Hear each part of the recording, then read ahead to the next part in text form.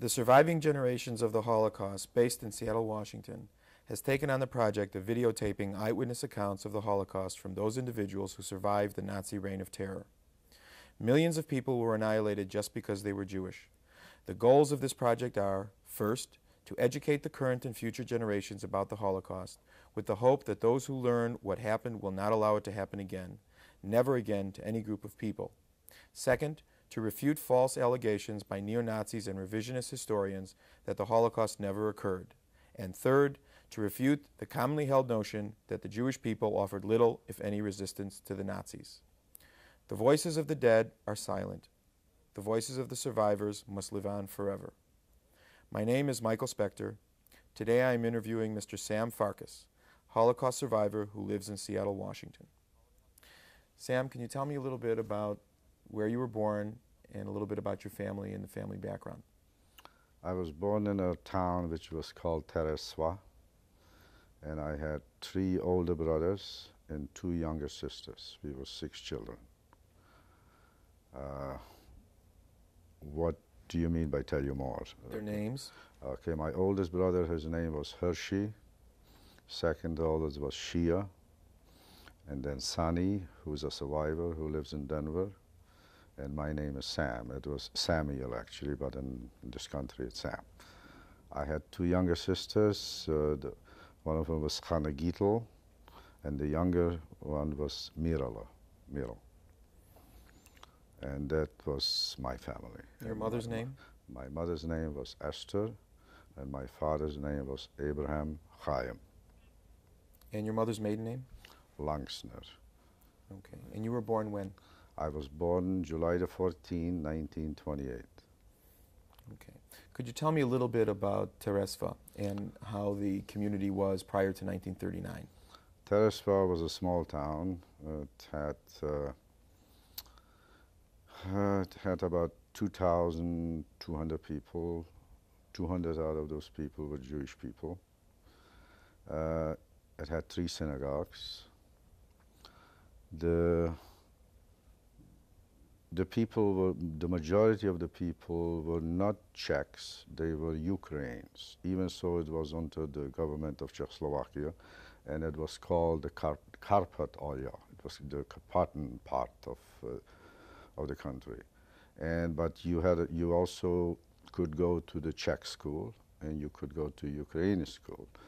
The majority from the Gentile kids, they went to the Ukrainian school because they talked Ukraine between them. And up till 1939, it was ruled by the Czechs, by the Czech government. In 1939, the Hungarians invaded Czechoslovakia. And which of course the Hungarians sided with the Germans, they invaded them. So, in other words, the Germans had control over the invasion of the Hungarians. And the Hungarians followed the rules what the Germans imposed on them, how to treat the Jews. And as soon as the Hungarians invaded Czechoslovakia, right away the discrimination against the Jews started.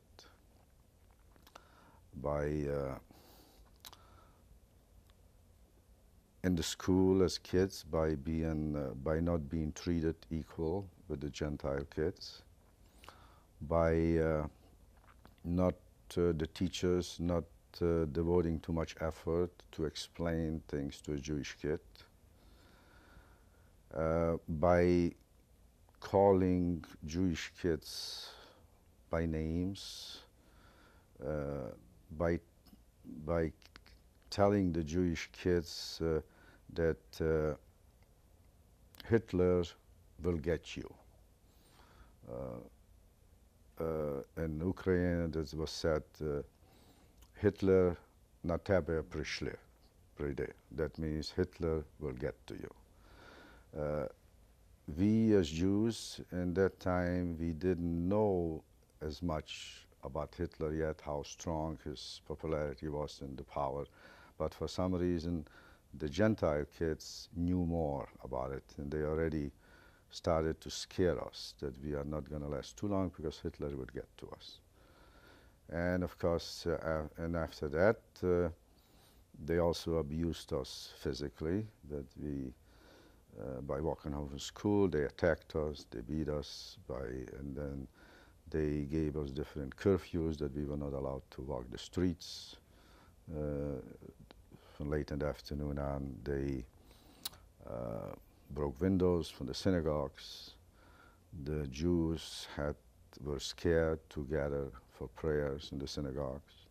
So a lot of them the prayers were performed in private houses. And from 1939 on, actually, it started, and it got worse all the time. Can you tell me a little bit about your father and what he did, and some personal instances where things happened specifically to you? My father was a very popular and a very famous man.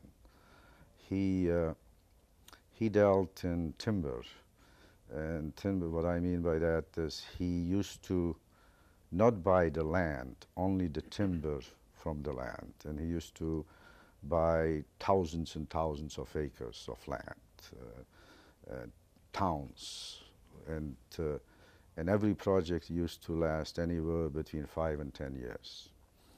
And my father had about, I'm not 100% sure, but I would say around 2,000 people working for us. All the little towns around in that particular area, the majority work for my father. My father also exported different kind of timbers. In other words, there was woods which you can make furniture or building materials, and all these, and we had our own sawmill, and we exported to Hungary and exported to Romania, and also provided Czechoslovakia. So my father was a very famous man. He was also very much involved in the government of the country. He supported it. He helped to elect Masaryk's son as president. He was very influential. When our personality came to our town for different causes, raising money, say a rabbi came, he stayed in our villa. We had a house, very huge house, like a villa. And the reason why my father had them stay in our house, in our villa, is because he knew that by staying in our villa, that particular personality would be able to accomplish the cause, because everybody would donate to the cause, because the fact is he stays at our place and he works for us. And he did not make any exceptions if a priest came to town for some reason. He also provided him with lodging. But as far as being a Jew, to religion, he was strictly a very Orthodox Jew. And we all were raised Orthodox. We had kosher and our meals, and we went to Jewish school, and we were brought up as Jews. But my father was very sympathetic to the human race as a whole. And this is why my father never believed that anybody would want to harm us. Out of the people who worked for us, they offered to hide us out. My father didn't even want to talk about it, because my father always said, why would they want to hurt us when we contribute so much to the economy? And he was just a great believer in the human race. And of course, they did hurt us. Do you remember some instances specifically that happened to you prior to 39 and then a little bit after 39? Well, prior to 39, I was a very happy kid. We had a lot of friends, all the age group in my town, and we were very happy kids. We had a lot of love from the family. The most important thing to my father and mother was us, and they provided us with private schooling. They hired Jewish teachers just for us, but there was also a lot of poor kids, Jewish kids in town, which they couldn't afford a Jewish education, so my father paid the teacher and took in other kids. And And what else can I tell you about my child? Well, as I say, I was a very happy child. What happened in 39 then specifically to you as far as Well, in discrimination? 39, the Gentile friends, what I had prior to that, they seemed to change. They were influenced by the propaganda what Hitler started making, and they were, in a way, they started not looking at us like they used to. Their friendship cooled off. They started to blame us because we were Jews. And they started to, we used to stand up as friends, even they were Gentiles, we were Jews, we used to stand up in case a Gentile friend of mine got into trouble or somebody was trying, but they never noticed the difference, that they never stood up for us. And also they used to abuse us in a way. The older kids, they used to abuse me physically. And I was afraid to go to school, and I used to have to buy them off not to abuse me, because they were bigger than I was, and they felt that they want to get something out of me. So by giving them chocolates, so they always promised me that they were not going to abuse me. But after they accepted it, and after they used up the chocolates or the few pennies, then the rest of the kids started to call us names and insulting us. And if that particular kid or two didn't say anything, they says, "Hey, how come you keep your mouth shut? Are you a Jewish friend?" And of course, to be accepted again by his friends, that Gentile kid, forgot all about the chocolates, what I gave him, and started abusing again. For example, we had the Jewish kids did not get the education anymore what the Gentile kids did. But they still wanted to torture more or less the Jewish kids, so we had once a week we had boxing after school. Okay, the boxing part, they did not fit your opponent with your weight, like your featherweight. They fit your opponent with your grade. And the Jewish kid always had the biggest guy who flunked probably prior to that, who weighed 30, 40 pounds more as his opponent. And you could not get rid of the opponent unless you defeated him. And of course, I always used to, every week, I used to come home with black eyes, and my poor mother already knew, so she was waiting with ice. And no matter how many times I used to try to get rid of this opponent by buying him off, to let me beat him so I can get rid of him. And he always promised me, and once I hit him a round or two, the rest of the kids and the rest of the school started to yell, "Beat that Jew, kill that Jew," and of course, again, he used to beat the hell out of me. And that, of course, that went on until actually I was taken away to the ghetto. And other things what happened to the Jewish kids, because you were always scared to get out from your backyard, because if you got out of the street, you wanted to walk to a store for a soda pop, you were always scared that you will get beat up. And even so, the fathers for those kids used to work for my father, but the kids, they still couldn't control the kids because they were more influenced by the propaganda for Hitler than their fathers were. And the kids, of course, when my father went to their fathers complaining about their kids beating up on us, they denied it. And they couldn't control, in a way, their own children. Okay. Now, in 1939, the Hungarians came. What happened then? Well, like I say, when the Hungarians came, right away things changed. You could feel the difference in the friendship what you had from other kids, and even from the elderly citizens, because prior to that, us as kids, we used to walk the streets. Elderly people, grown-ups, adults, when they used to walk through us, they used to greet us because they knew who we were. After that, no, they used to turn their hats, like they would neglect us completely. And Now, your father met with the Hungarian government, did he not? my father met with the Hungarian government, and the Hungarian government always promised him that nothing will happen to him, and they appreciate what he does. But in the same time, they always used to threaten him.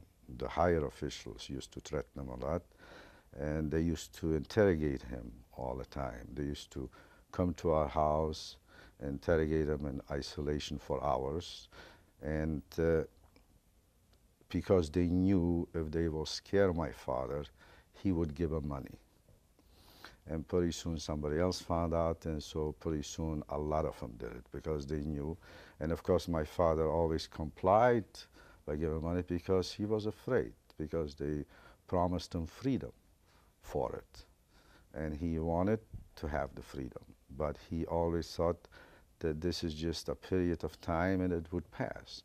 He still didn't want to believe that they would actually separate us or hurt us physically or actually be taken away. And No. and also my father, prior to 1939, he had a beard and he was traveling a lot, and he had a Yaris card. That means a ticket which it was good for a year to travel. And after that, he couldn't travel anytime he wanted to anymore, and he was forced to cut the beard off so he wouldn't be recognized as a Jew.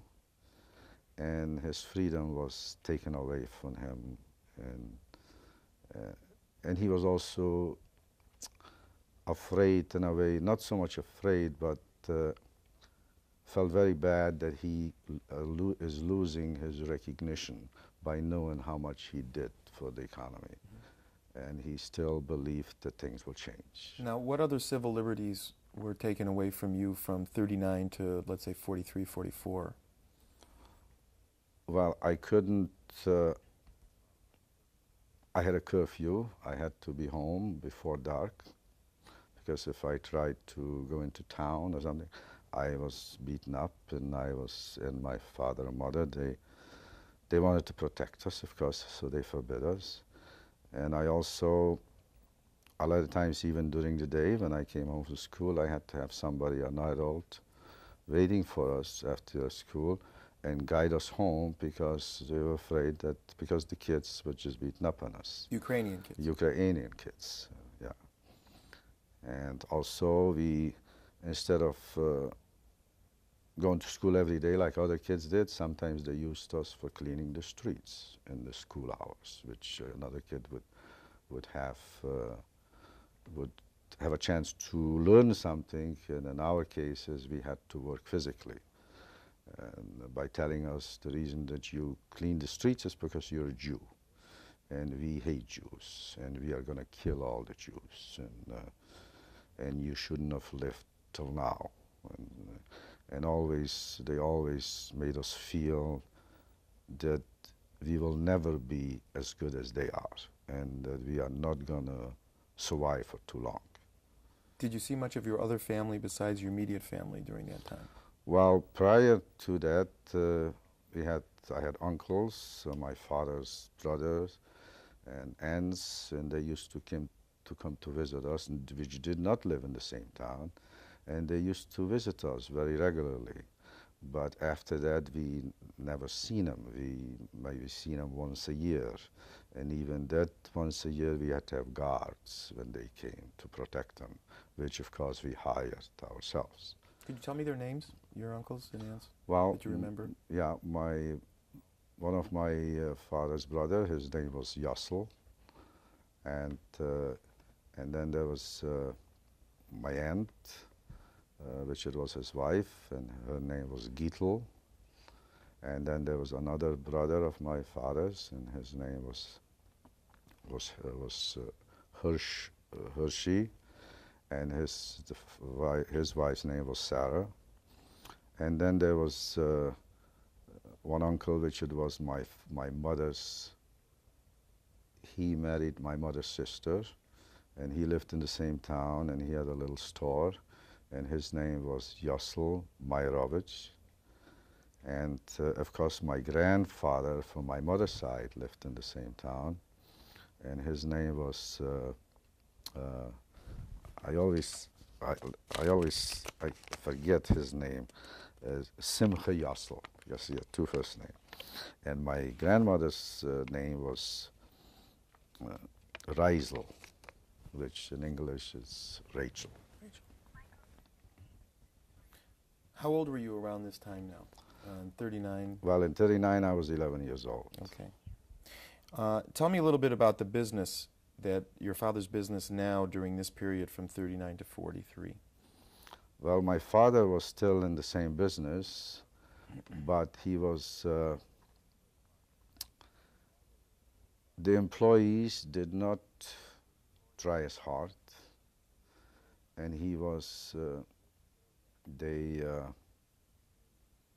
stole a lot. They used to sell on the side logs. They used to sabotage because in order to get a timber down from the woods, you had to shoot so it came by water down because you could not go with a wagon and horses to pull it out because of the mountains. So they used to sabotage the chutes, so they broke, and the logs were lost, the timber was lost. They used to sabotage the equipment from the sawmill. They used to specify in their hourly hours that they produced more, but the inventory never showed up as what they turned in for payment for. So it was a lot of embezzling went on. There was a lot of embezzlement. So the authorities wanted more production, and he was getting less because of everything else. Right, and because of that, they said that is not true, because they always defended. They said that he was just not trying hard enough, or he's not smart enough anymore, and he just doesn't care enough. And this is where the blackmail came in with the interrogation, and he got always scared. And also he was abused physically also. Did you see? I did not see, it was kept from me, but I found that out because I know he was interrogated at home in our villa. But I didn't know that he was abused physically, because it was kept from me, who I was the youngest from the boys and for the two sisters. But the brother in Denver, he told me that when he got off the train, which in that time, a lot of times, because in that time they already forbid Jews to do business. And by boarding the train and coming back in the train, they knew that he must have done some business. So he was taken off the train and taken into the gendarmes, like the police station, and actually was abused physically by being beat up. And that time, not so much, sometimes on his face too, but for us younger kids, like for me or for myself, he says that he fell and all that. So he didn't want us, he didn't want to tell us that he was abused, but my older brothers, they knew. Okay. Now let's move ahead to January 44. What happened right before then, and tell me a little bit about that period now. Well, they didn't give us too much notice that they were going to take us away. And as I say, prior to that, we still had a lot of good friends between the Gentile people, between people who worked for my father. And they actually always told my father that you should try to do something, because they might take you away, and they might prosecute you, and they offered to hide us out. And of course, my father didn't accept. And of course, one day in the evening, it was announced that the Jews had to be ready in the morning, because in the morning, and not to take anything with you, just only what you can carry. because you're not allowed to put it on any wagons to haul or something. And usually what we only carried with us is just clothing, and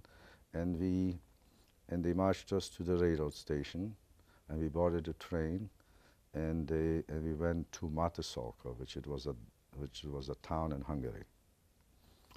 And there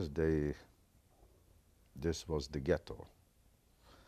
And of course, in the beginning, they unloaded us on an empty field, and it was put on like a circus tent. And all of us, the whole town, and also we picked up some other Jews from the neighboring towns after the train stopped. And it was not a passenger train, it was a freight train.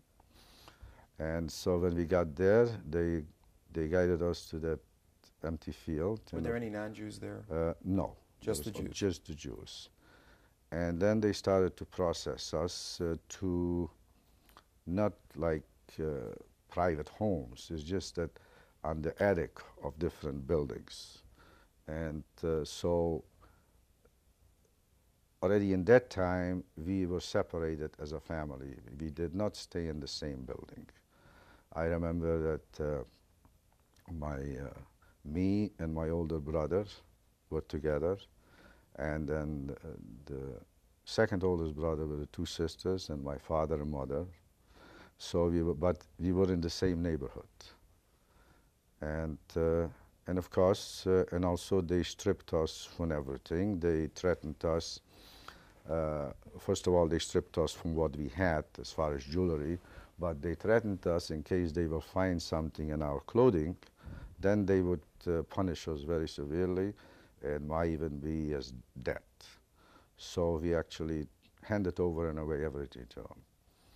And then one morning, without any notice, they woke us up like 4 in the morning, and they guided us to the train. Now, going back a little bit, isn't that when you changed your name?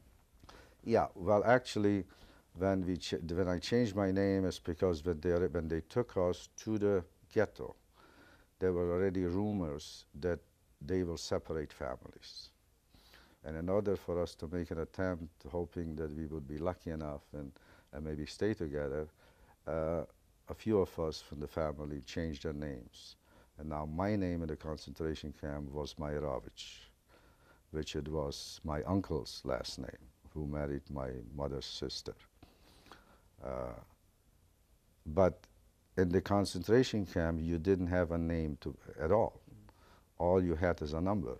They did not call you by your name. Tell me a little bit about the life in Matasalko for the month that you were there. The life in Matasalko, you were actually, you were tortured physically. You were cleaning the streets in town. They fed you very, very little. It's just that we took some food with us because my mother used to dry bread. I don't know how you call that, so it would stay longer. And we hid that, and we used to eat that in hiding in a way, because if anybody would have seen us and reported us, they would have taken it away. And that was hidden in our clothes. But as far as hunger was concerned, we already started to feel hungry in the ghetto. And what things did you do specifically? Were you abused there, or do you remember instances that happened to you specifically during that month? Well, I was abused because I wasn't allowed to go out and play. And also I was, they were counting us continuously, every building. A few times a day they had us come down. I mean, they made an announcement that this and this building should come down, and they wanted to find out if any of us escaped. And they counted us. And of course the abuse was by lining us up for the count. There was a lot of abuse. Even so, we rushed as fast as we could, but they hit us with rubber hoses, you know, they called us, did you hurry up or be fast, and so on. And just for the abuse itself. Who were these people that were abusing you? Those were still Hungarians. They were Hungarian soldiers, They were police? Hungarians, gendarmes, what they call. They Gendarmes. were the ones who had the feathers in their hats. And those actually were more abusive in a way than the German soldiers themselves, because there was no Nazis, there was no Gestapo in the ghetto. The Gestapo came in when you were in the concentration camp. But the soldiers were more or less fighting men as far as the war is concerned. But the abusive people were the Hungarian police, which were ordered, of course, by the Germans to. They were in charge of us. Now, you saw beatings and killings when you were there in Montesalco. Did you see people? I've seen people collapsing from abuse, fainting from abuse, and I saw people that I saw today, and then the next day I haven't seen them. What happened to those people, I don't know. But I saw that they were abused, and I saw that they collapsed, and I was too young to realize that the person probably is dead. Now, did you know news of what was happening east to the Jews, for example? Did you know what was going on in Poland at that time? We knew a little. We didn't know much because you were not allowed to read newspapers. If they caught you with a newspaper, they put you in jail. A Jew was not allowed to read the press. We only knew as much as it was said to us. And also some of it we heard on the radio, which we were not even allowed to listen to radio, but some of the Gentile friends that my father had, they were the ones who gave my father some of the news, that the Polish Jews were all already. So we knew that the Polish Jews were already in the concentration camps. Your father did communicate outside the ghetto? He still had connections then? No. This was before? Before the ghetto. But in the ghetto he didn't know In the ghetto, no. Because the Gentiles, first of all, it wasn't anymore the same town. It was Montesalco. Right. And then the Gentiles, even towards then, before the ghetto, they were still, in a way, hiding to be friends, because they didn't want to be seen by the other Gentiles, because they were afraid that they would report them, because it was against the rules to be a friend of a Jew. But by the ghetto, we were completely isolated from the people from our town. And everyone you dealt with the Romanian? Right, everyone I dealt with, but there were no Romanians because it was a Hungarian police, right. I'm sorry. But everyone I knew there, they were strangers to us. We'd never seen them before. Okay. Now, take us right up to February, March 1944. You were talking about one morning. Well, one morning they woke us up and they put us in line, and we walked to a railroad station. And they loaded us in. What did you take with you?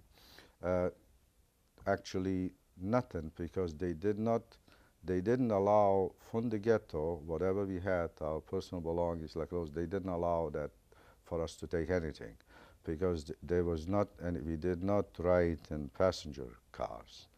We rode in freight cars. And so you couldn't take anything with you, just what you had on you.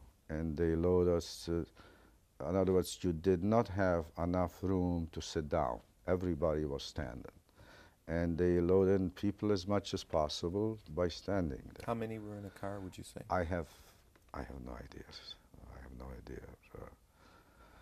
I would say it's hard for me to tell at that age. 100 or more. Okay. And there was no laboratory facilities. They put in a drum, a steel drum, and if you had to relieve yourself, there was no shame of it, you know. And it was just after.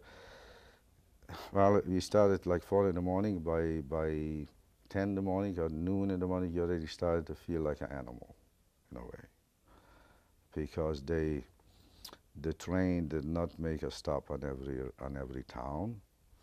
only in the major towns, and in that time they only opened the door a little to get a little fresh air, not enough to to get some new oxygen or to get rid of the smell, just for a very short time. And then and the only time which they opened the door completely and they asked us to get out was when we reached Birkenau. Did you know ahead of time where you were going to be going? No, no. Nobody What knew did they that. tell you when they put you on the train? They didn't tell us anything. Just said get on They the train. called us name and they beat us and they insulted us with anti-Semitic words like dirty Jew and you'll never see your home again. It's about time we get rid of you and all that. Who were you with in the car of your family? I was in the car in the same car with my whole family. And you mean at the railroads? Yeah. With my whole family. But my my sister, who was younger than I was, but the older sister, she was actually sick in that time. She needed surgery in the ghetto, appendix, because she had and they did not want to take that her. was Hannah? Hannah Gittel. Okay. Yeah. And they refused to take her to the hospital to perform the surgery on her. And actually she got on the train in pain. She was capable of walking. Of course, we helped her stand up and walk. And as soon as we got to Birkenau, they separated right away, the men from the women. How long was the trip? I remember that it was like 2 days and a night. I remember we were through the whole night and during the day.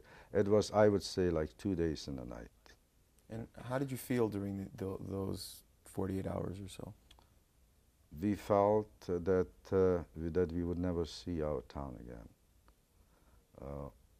All we wanted is just to be able to breathe, and to be able to smell fresh air. We knew that like my father before felt, hey, this is not going to last long, we knew right there that this is not going to stop. In other words, that we are not going to get back home at any time.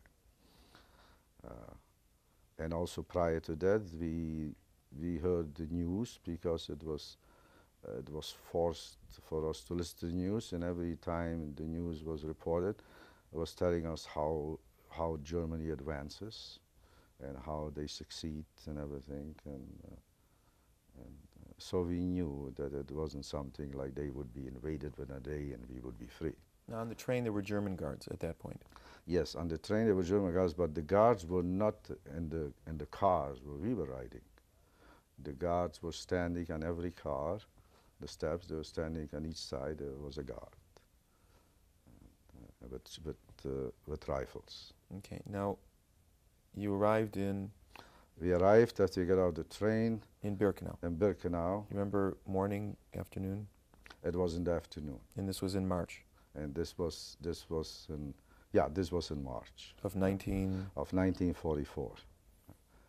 And tell me what happened then. Well, like I say, they separated us, and right away I only saw my brother. I was only with my brother, who is in Denver now, who was not in the same concentration camp as I was. Okay.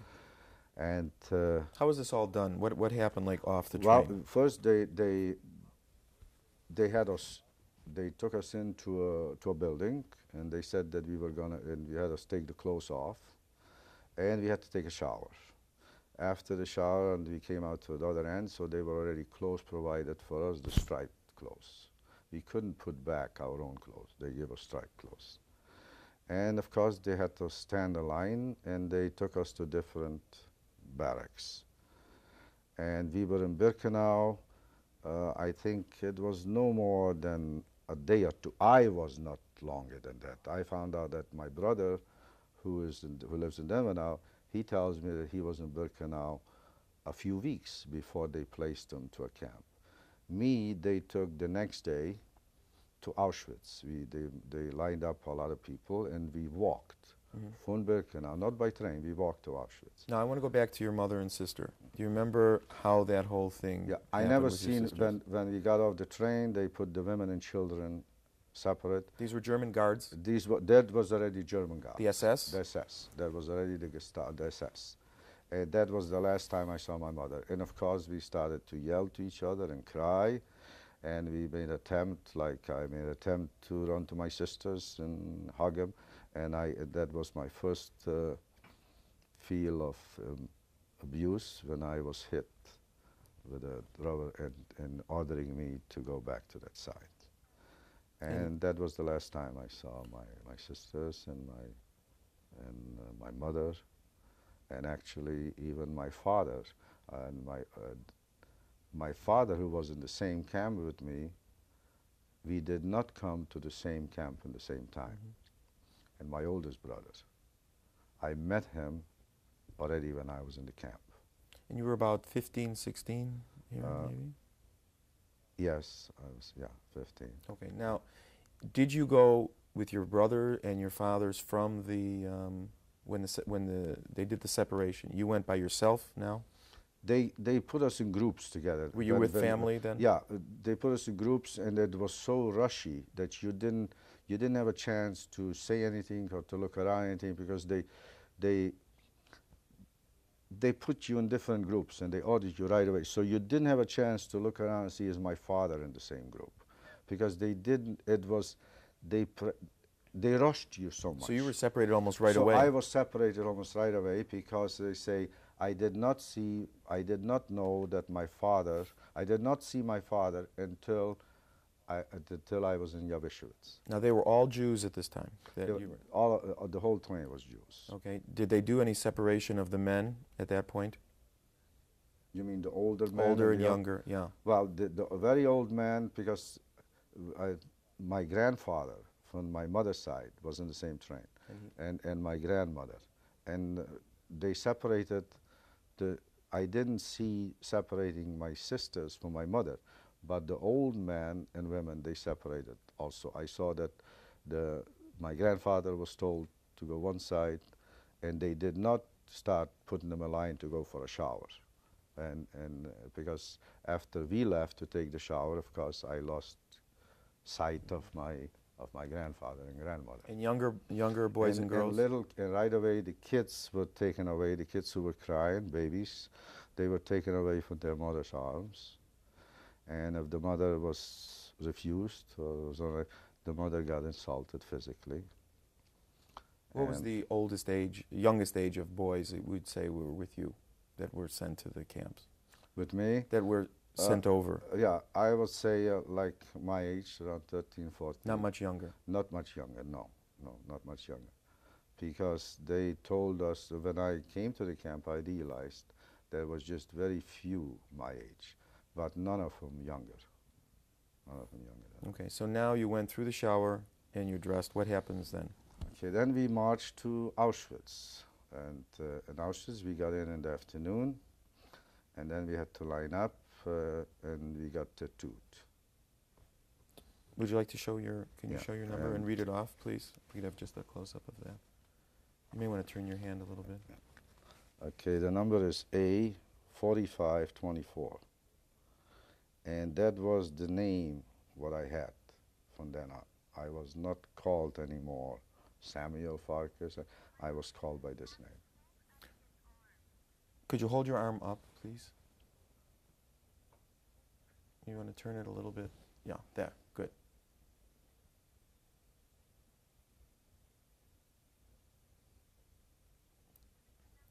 Could you read the numbers again for me, please? A4524. Yeah, you can see there. That's good, like that. Yeah. Do you remember this whole business, how this was done?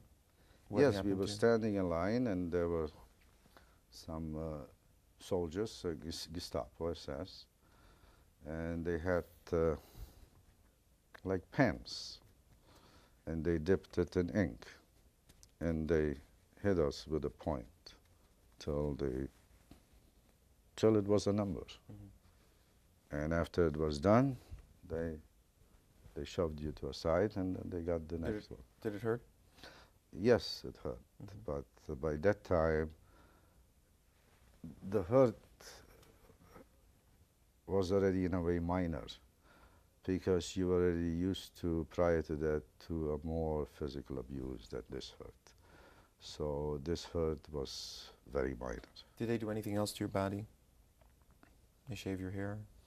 Yeah, well, after, say, when we, when we got, after the shower, they didn't shave our hair, but when we got to Birkenau after shower, right away, we had to stand in line and they cut our hair. And How long were you in Auschwitz? at Auschwitz, it was only like from late in the afternoon till the following morning. Can you describe that day to me? You were very... Well, in the evening, you were tattooed, and then you were given a slice of bread with a, I would say, maybe an inch thick and maybe 6 inches long and maybe 3 inches wide. And if you wanted something with the bread, like in a teaspoon of jam. But if you wanted something to drink with the bread, like coffee, there was a separate line to go to, and you had to stand in line with a lot of people. And by the time, and I noticed by standing in line, that some of them, which they got the coffee, by the time they worked themselves back, and they lost the coffee anyway for the pushing. So I didn't even make an attempt to get the coffee, and so I just had that piece of bread with a jam, and they gave us bunk bed. They placed us in a, which said okay, and we were in line. They said okay, this is yours and this is yours, and they placed me in front of a bunk bed, which it was. The bunk beds were 3 on top of each other, and I had the upper berth. And around 3 in the morning, they woke us up, had us get dressed, stand in line, and we marched to this concentration camp, which it was about 10 kilometers from Auschwitz. It was called Jawischowitz, and that was a coal mine camp. And because all the people in that camp, most of the people worked in the coal mine. And of course, the following, they placed us in a barrack. And the following morning, I already knew that I would have to go to work, and I would be working on the morning shift. And at 4 o'clock, we were woken up and stood in line, and we walked from the camp to Jawischowitz. And then we went with an elevator, with a lift down, and I heard it was 280 feet on the ground. And that's where I worked. And my work was in a place which it was called the Streep. That was a section that it was only 5 feet high. You couldn't work standing up. I had to work on my knees. And in the beginning, I had nothing to protect my knees, but after a while, they gave us some pads. But they only gave us 1 pad, and after it got wore off, we had to make our own pads from the racks. And my job was, I had a supervisor over me, and he was not a concentration camp. He did not live in concentration camp. He was a civilian man. He was a Polish man. And Did he ever tell you his name? no, no. And my job was, he was the one who dynamited the coal by putting some dynamite, and my job was is to scoop up the coal and load it to small cars, and it had small tracks. And after that little car was loaded up, I pushed that little car to an area which by automatically it tilted over, and the coal emptied into a chute, to a corvair, and the coal went down to an area which it was, and there was regular railroad cars in that area. And then of course again I had to pull the empty car back and load it up again, And this was, and all, it was done on my knees, except when I pushed the car, I was bent down and pushed it because I had to push the little car, hold on to it on top of it. I couldn't push it from the bottom. And about after 3 or 4 months after that, I had a kerosene lamp which provided me with light. And about 3 or 4 months later, my kerosene lamp went dead on me, and I couldn't see anything, and I didn't know when that car will tilt over to empty itself. So one of my hands were pressed, when the car tilted, it was pressed against the ceiling, and it cut me completely, these 3 fingers. And that happened like around 10 in the morning. Now let's go back a little bit before we go there. Did you have ever lunch during tell me a little bit about the day and this foreman that worked over you. Okay. In the morning, before you left the camp, you left the camp around 4 in the morning because the coal mine had 3 shifts. They were going 24 hours a day. At 4 in the morning, you left the camp, and you were given a slice of bread, which was about the same size as I described before. Sometimes you had a piece of jam with it. Sometimes you had a piece of margarine with it. And as far as the coffees, and you were given that in your own barrack. And it was given out by the supervisor of the barrack. But if you wanted coffee with it, you had to do the same thing. You had to go to the dining and stand in line for the coffee. And you had very little time because after they woke you up, you had a half an hour to wash and to have the little bread and stand in line. Because half an hour later, you already had to stand in line to go to work. Tell me about the facilities of washing. Well, the facilities of washing was a washroom, which it had faucets, but you cannot have, and it was a steel deal, and you bend over it, and you had a faucet which you washed your hands, but you couldn't use a faucet for yourself. There were 2, 3 people crowding and using the faucet in the same time. But when you came home from work, then you were completely, you were black from the coal. So there you took a shower. And the showers also, you had a limited time for the time to spend in the shower. The showers were also shared by 3, 4 other people. And there were guards after you came out for the shower, and you couldn't put on your clothes until the guard looked at you. And if he saw a speck of coal on you, he hit you to go back. And of course, if you still, and yet you had a limited time, but if you still were dirty, he just kept on hitting you till he got tired and let you go because he knew that you cannot spend more time there. So it was a torture. It was every time you took a shower after that. Now, at this point, you did have some family with you. Could you describe that a little bit? Well, I didn't realize that I had my oldest brother. His name was? And his name was Herschel. And my father in the same camp. For the first 2 weeks, I didn't know that. After 2 weeks, I found out because every 2 weeks, you had a Sunday off. And during the day of Sunday, the whole camp were counted. You were lined up.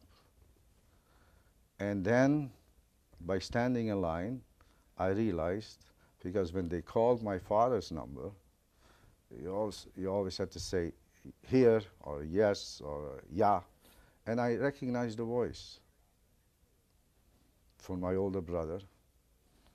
And it just so happened that we were 5 in a row, and my father might have been, and he was in the same 5 in a row, and then about 5, 6 yards separate, and then another row of 5. And it was in the same line except in the second section. I noticed when I heard that voice, I noticed that that's my father. And then when my brother's number was called, it was just in the back of me, in the same line, just maybe 2 or 3 rows in the back of me. and I recognized his voice, and I just turned, and of course, right away, I made a point where they are, and after the count was over, after they called each other's name, of course, I went to both of them, and we were very happy to, and that was also the time that my older brother didn't know about me and my father. But I still couldn't see him. Did you recognize them when you saw them? Yes, I recognized them, and of course, our heads were shaved, you know, and it wasn't actually, you didn't have a chance to lose too much weight because it was only, as I say, it was only after we got there. Yeah. But you could tell, you could already see the paleness in the face and the stress, and especially in my father. I think what we'll do is take a break now. Okay, I appreciate it. Okay, and then we'll continue. Thank you. Okay.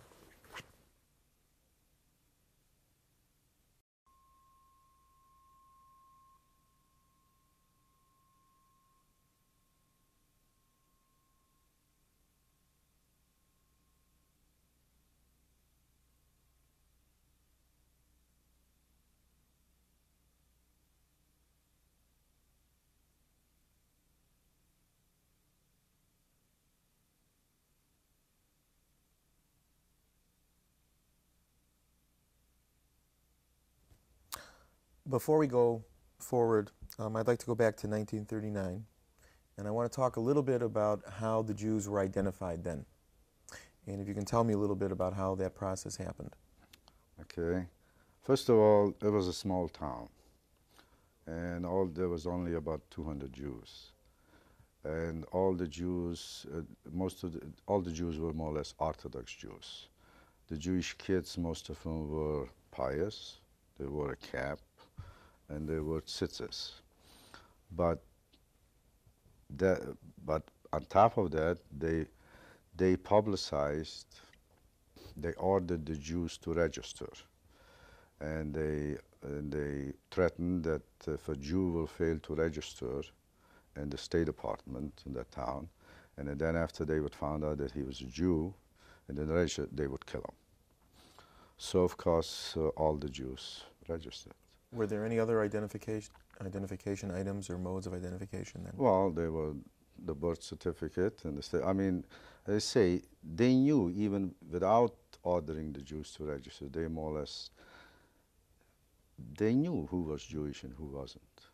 Because of the fact that it was a small town. So these are the Hungarian authorities? These are the Hungarian authorities, but I also ordered them officially to register.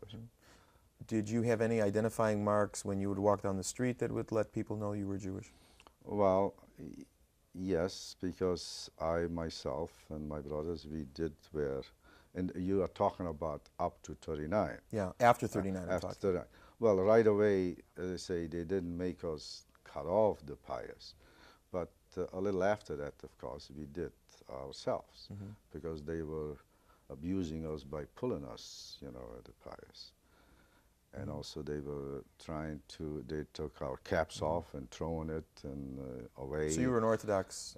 Yeah, I mean, all the Jews in that town were Orthodox Jews, all the Jews. Were they Hasidic Jews? Yeah, they were all Vishnitzer Hasidic, what they called. Yeah. Okay. Did you wear a star at all at any time? Yes, the star, of course, the stars, you didn't wear the star right away in 1939. But I would say around 1941, you had to wear a star to have a positive identification wherever you went that you were Jewish. Even you cut off your pious and all that, you still had to wear. And it was, of course, a yellow star. Okay, well, let's move ahead again. And now we're in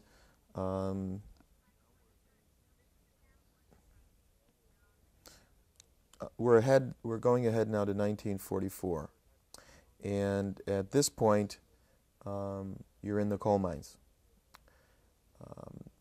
The Polish foreman, tell me a little bit about your interactions with him and how that dealt with your normal day. The Polish foreman, he did not speak German. He spoke Polish only.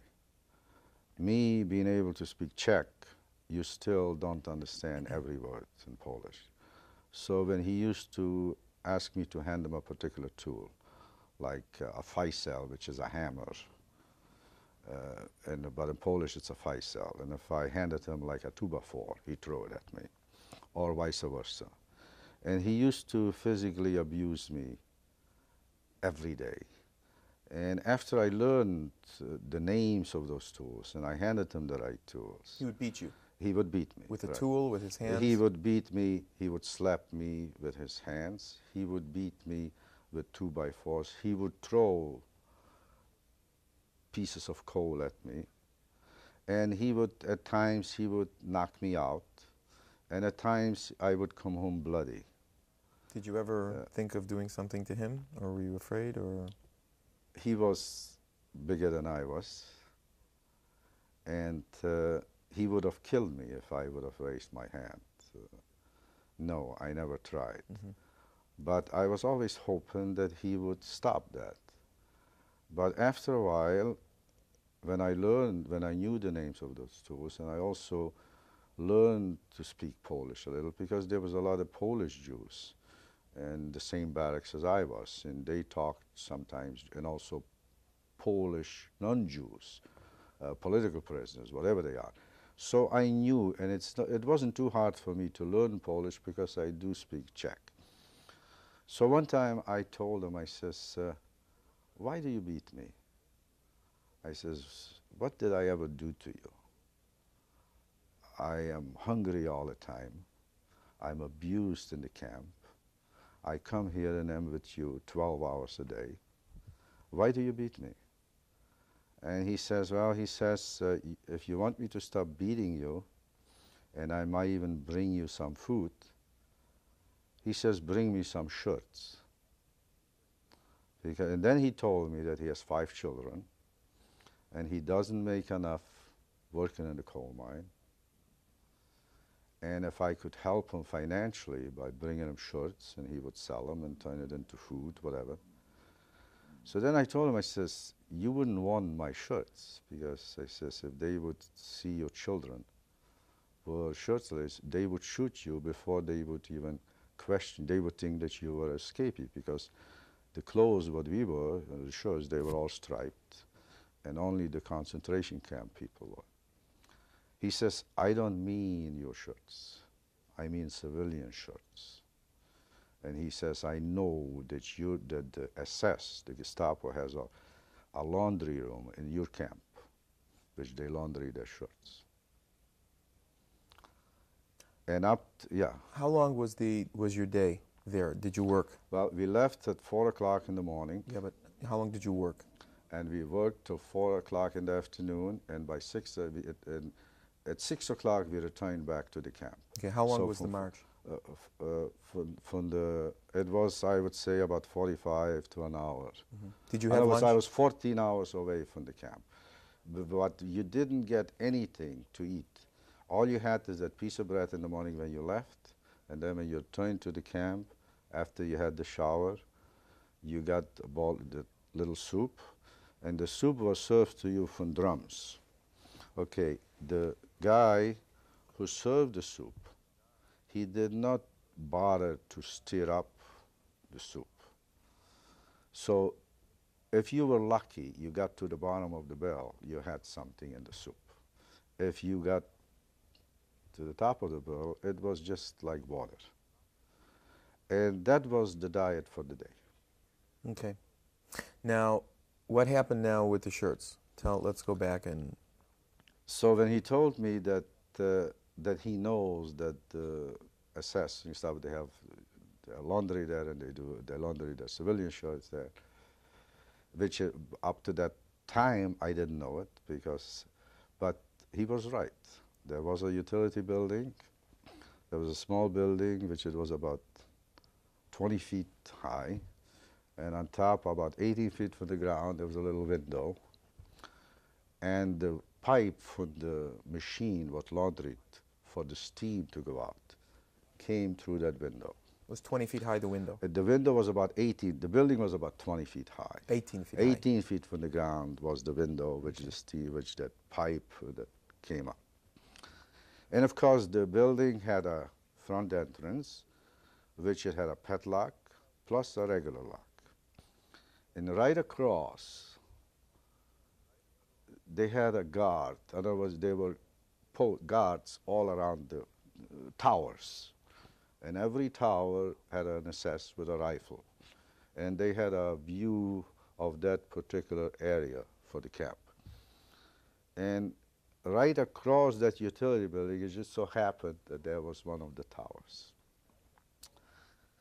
And I knew that there is no way, first of all, the building was locked. And that there is no, if I would ever make an attempt to break the door or something, they would see me. But yet, when I told him that, he actually increased his abuse by telling me that he doesn't care how. And if I would try hard enough, I would. He didn't want to have any excuses. Then I realized that if I wouldn't do something and I couldn't get transferred, because you cannot just go to your cop who advises, hey, I want to work somewhere else. So I knew actually if I don't do anything, he would eventually kill me. And actually, I prayed to God every night when I went to bed not to get up in the morning, because I was so tired of abuse and hunger, and I just considered it more of a torture. It would take longer for him to kill me. So I prayed to God not to get up.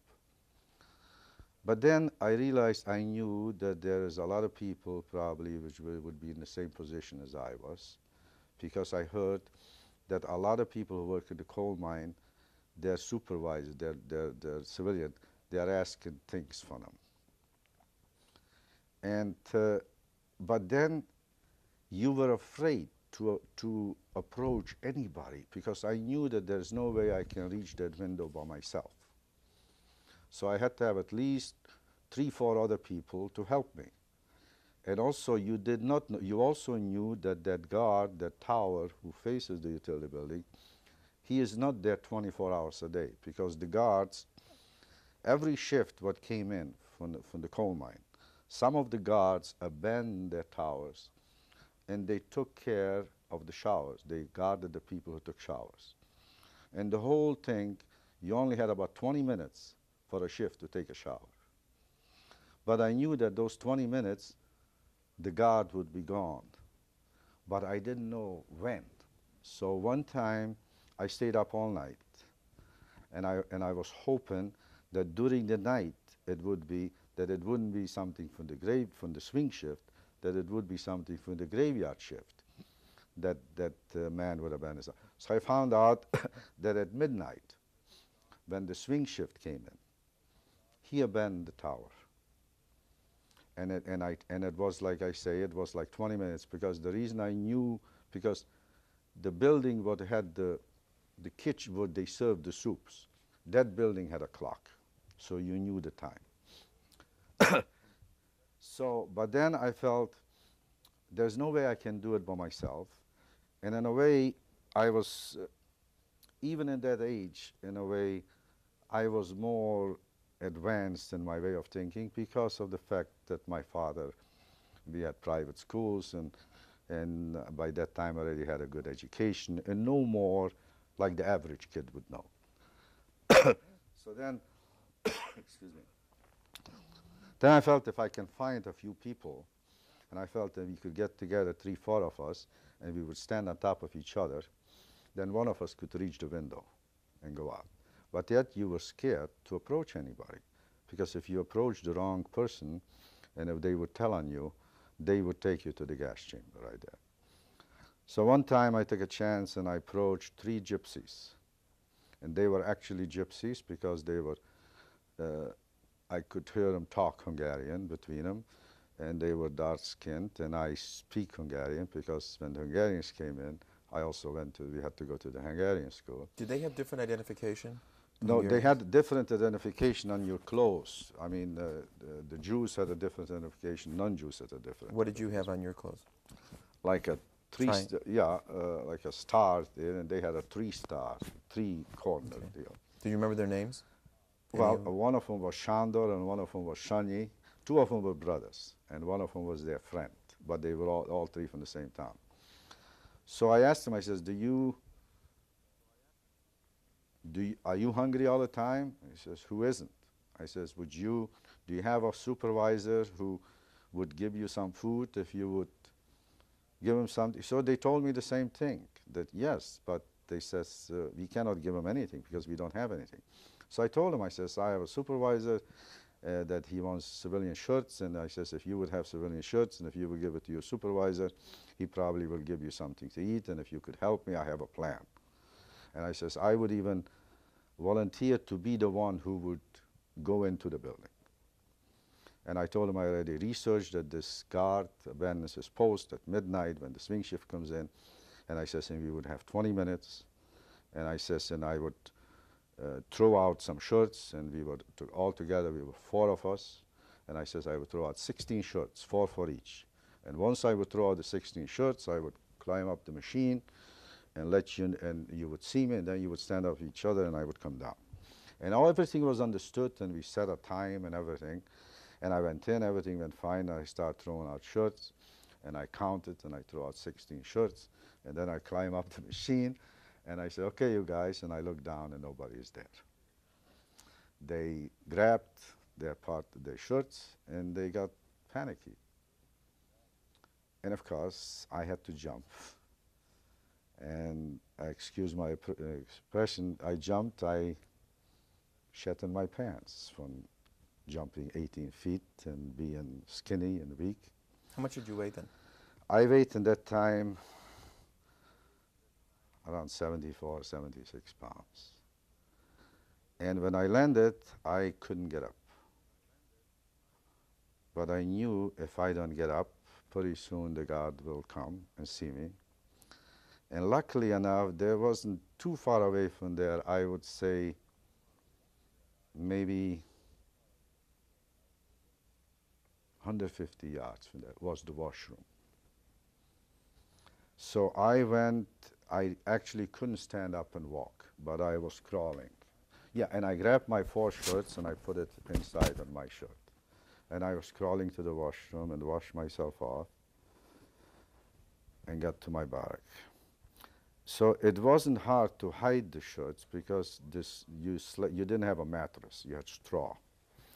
But in the blanket that you covered yourself, after you got up, you pulled it over the straw. But under the straw, nobody ever checked you because nobody had anything. So I felt I'm going to put the shirts on the straw. And then the next morning, I will tell my supervisor that I have something for him. And of course, after that, it was a problem to get it out because every morning when you stood in line to go to work, you were searched, not by humans, not by the Gestapo, dogs. We were 5 in a line. The dog went to every line and smelled you. German Shepherds? The German Shepherds. They were trained to smell your scent. Your clothes, when they laundered your clothes, had a special scent. If they smelled any other scent on you, they tore you apart. They jumped on you, and of course, right away, a Gestapo came and they knew that you. So you saw that? And I saw that because I saw that many times before from other people. But in a way, my luck was they did not give you shoes. I have a very small foot, 7 size, and they didn't give you shoes to fit your size. So they gave me a pair of shoes with wooden soles, which was about 3-4 sizes bigger than my size was. So I used to wrap around racks, the same type of racks what my shirt was, to fill in the emptiness so I can wear the shoes. So I felt, hey, this is great because I can use a shirt, a civilian shirt, and then wrap around one of the racks just to cover, and the scent will still be my scent. And this is how I smuggled out the shirts to my supervisor. After that, of course, for about, I would say about 3 weeks, he brought me every day a little soup. When he had lunch, he had me stop. Because prior to that, I worked through all the time, but he stopped and ate. And he gave me a piece of bread and soup. And after about 3 weeks or so, he asked me to do the same thing. And of course, there's no way those gypsies wanted to do it again, and there's no way I could do that by myself. So in a way, I was lucky because right after that, I had an accident. You had the accident with your finger. With my finger, which I explained to Right. you. Now, let's go back before we go to the accident. Tell me a little bit about the barracks that you were in and the makeup of the people that were in the camp. Well, the barracks were, there was bunk beds, 3, and very, very close, actually very close to each other. After 3 sets of bunk beds, there were a little aisle, and then another 3 sets. 3. And the aisle was just wide enough for you to get down.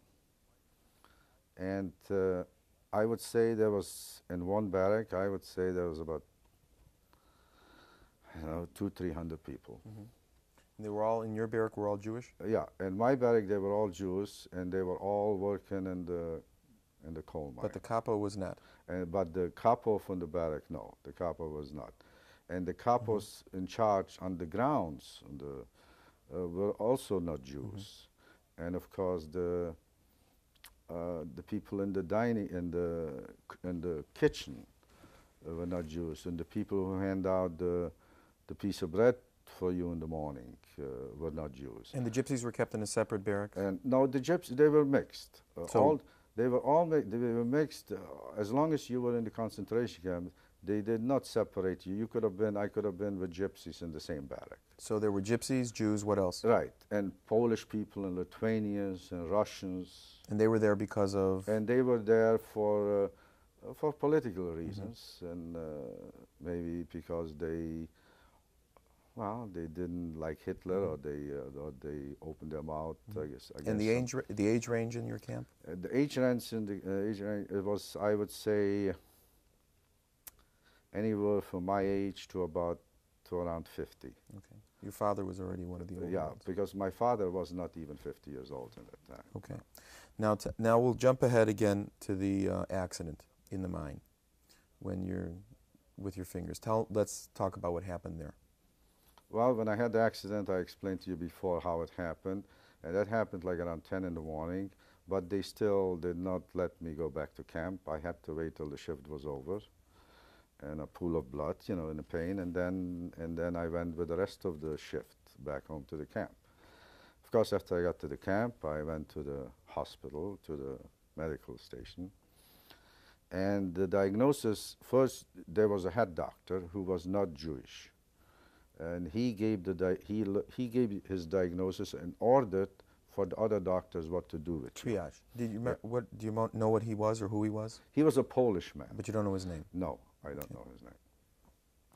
And then he ordered, and then he looked at my fingers, which of course was all bloody, and they was just hanging. And he looked at it, and then he calls one of the doctors, and I think that doctor was a Jew, and he orders him to cut off my fingers. So he took me to a separate room, and he says, "You heard the order," but and then he looked again at my finger. He says, "But I feel that those fingers could be saved, but I don't have any anesthetic or anything to give you. If you can stand pain, I will try to sew them up. So it's up to you." And I said, "Yes." So in order to be ensured that I will not scream, I remember he put a rack in my mouth. And he took a plain needle and thread and started sewing together the pieces. And of course it was very, very painful. But by that time, you were used to pain, because my back felt just like leather. Because, as I say, a lot of times by walking to the coal mine, if you saw a rotten apple on the street, you broke out the line to grab it. And most of the time, before you had a chance to swallow it, they hit you, and you lost the apple anyway. So pain, in a way, didn't mean much. And of course, and then they bandaged up my arm, and then they guided me into the hospital. And that's when I found my father. And I asked my father, "What are you doing here?" And he told me he got hurt. He also works in the coal mine. And he worked by supporting the construction and by the water mains. and a piece of wood, and it fell on his shoulder and hurt his shoulder. And he was, by that time, he was already in the hospital for 3 days. And there was a rule in the camp that the limit for you to be sick or stay in hospital was 7 days. And if you were not capable after those 7 days to go to work, then automatically you were taken to the gas chamber. Now, how often did the The medical team from Auschwitz come by? Every 2 weeks, a medical team from Auschwitz came, and it usually was in the evenings. And they had you strip every barrack. I know the people in the back. They had you strip completely nude, and they looked at you. And if you looked too skinny, too old, and they saw that they couldn't get too much more labor out of you, they ordered you not to put your clothes back on, just stand in line, stand to a side without your clothes on, and then trucks backed up and they loaded you on the truck and they took you to the gas chamber, nude, on the open truck, not closed-in truck, just open. How did you know that they were going there? Because they never came back, and because the fact that they loaded them nude, and they knew. By then you knew already. By then we knew. By then we knew that a gas chamber existed. We knew everything. Okay. So now your father. So my father was there, and my father, they say, was already there 3 days when I got there, and he kind of felt pretty good. And my father had golden teeth. Not just fillings, but caps.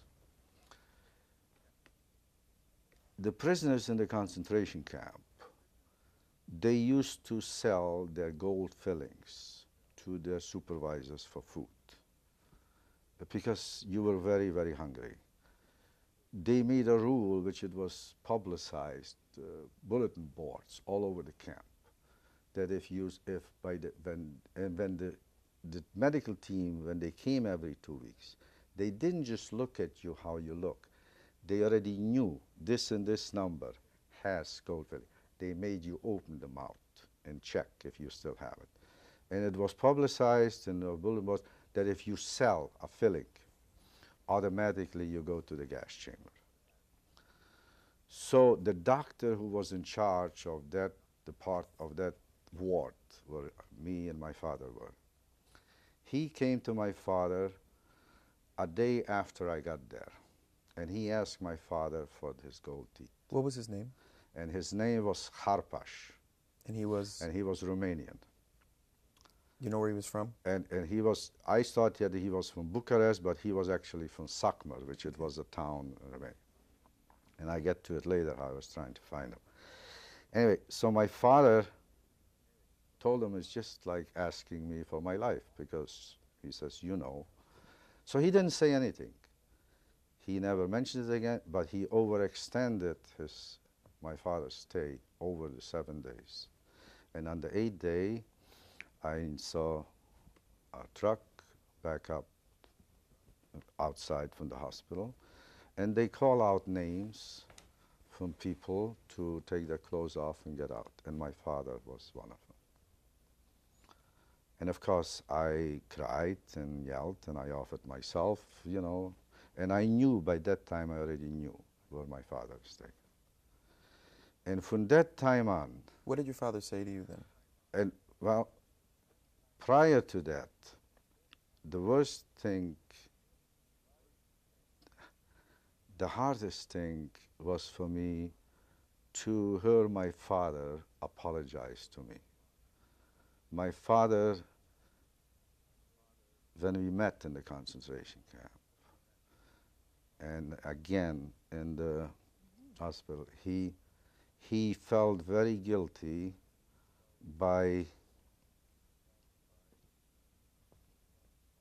he felt that it was his fault that we were prosecuted, because he knew that we all knew how many people of our Gentile working people offered to hide us out. And he knew that the reason why, that it was his fault that he didn't allow it, because he was a great believer, like I said before, and he never thought that anybody would want to hurt us because of the contribution what we made to the economy. And he apologized to me. He says, "I'm very sorry that this happened." And that was the hardest thing to take. I wish he wouldn't have said that. But anyway, when he was taken away, and again he said it, of course, in the hospital, because we had some privacy at that time. And so when he was taken away, something in me changed. I didn't pray to God anymore that I not to get up in the morning. Mm-hmm. I prayed to God to live. And for some reason, I just knew and hoping, because all I wanted is to kill the doctor. Mm-hmm. Now, and there's another part to this about your older brother that happened around this time with your father. Could you relate that back to me? Well, my oldest brother was when we were marching, when we were evacuated. Because you see, when the Russians got close, because the area was free, it was liberated. I'm talking about the one who worked at the camp in Auschwitz. You heard a story about one of your brothers. Well, that was already after the war. Yes, but I wanted you to tell me the story about your father and your brother. After the war, of course, I made a point to find out who was alive. And I found out that my second oldest brother, I was in the camp with my oldest brother and my father. My second oldest brother was in Auschwitz. His job was to guide the people to the gas chamber. When he recognized my father as being one of them, he included himself. And I wish he wouldn't ask that.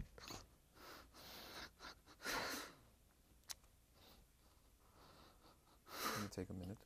Yeah. Well, anyway, okay.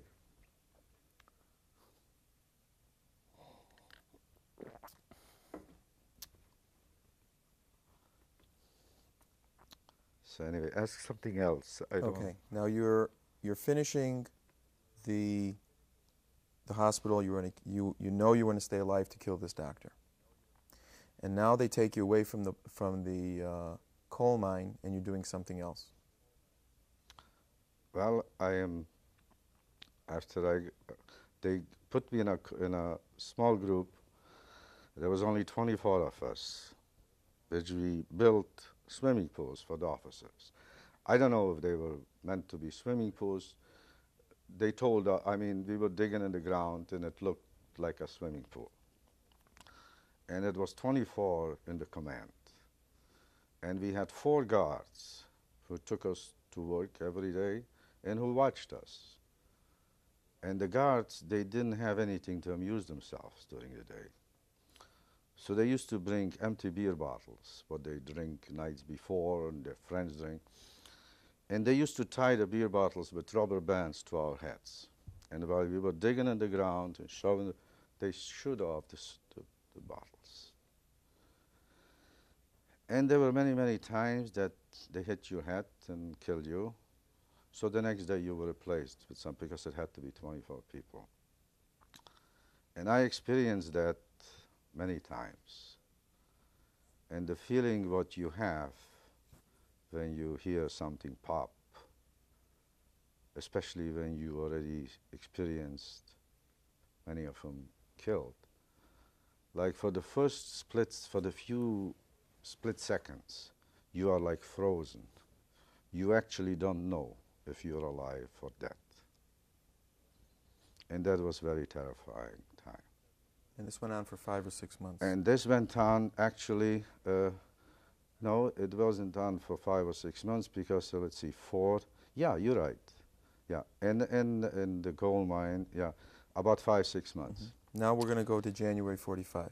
Okay, in January 45, I think it was the 11th of January when they evacuated, because you could hear days prior to that sounds of cannons from the war.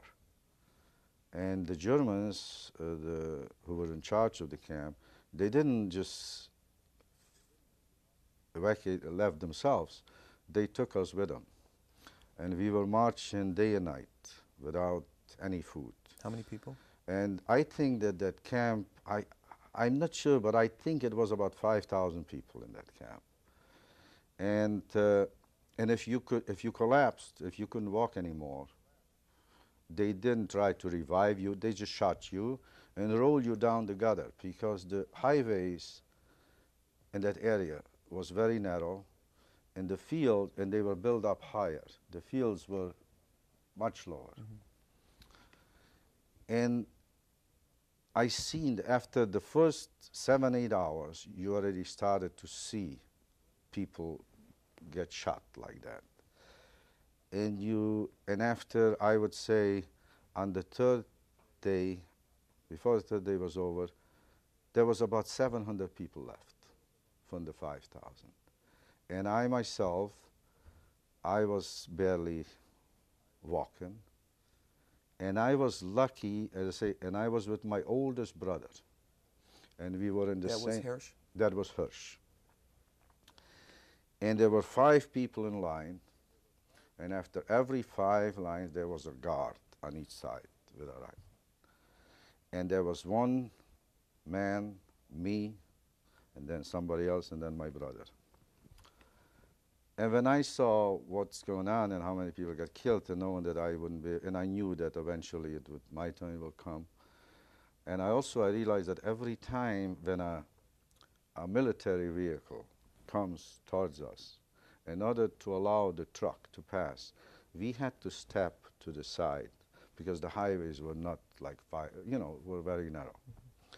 And I also realized that every time that happens in the night, it kind of blends your vision, because the headlights from the trucks. And I noticed during the day that we were walking through area which they were empty fields, farm fields.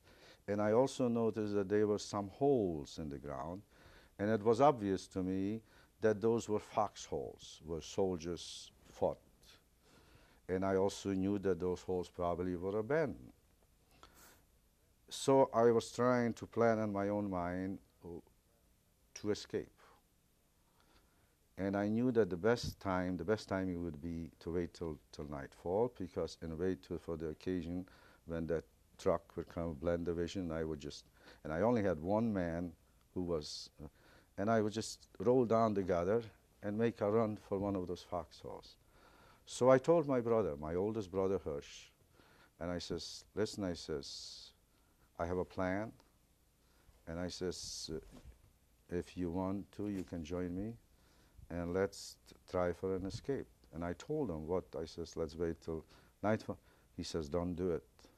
They're going to shoot you. I says, who cares if they shoot me now or if they shoot me a few hours later?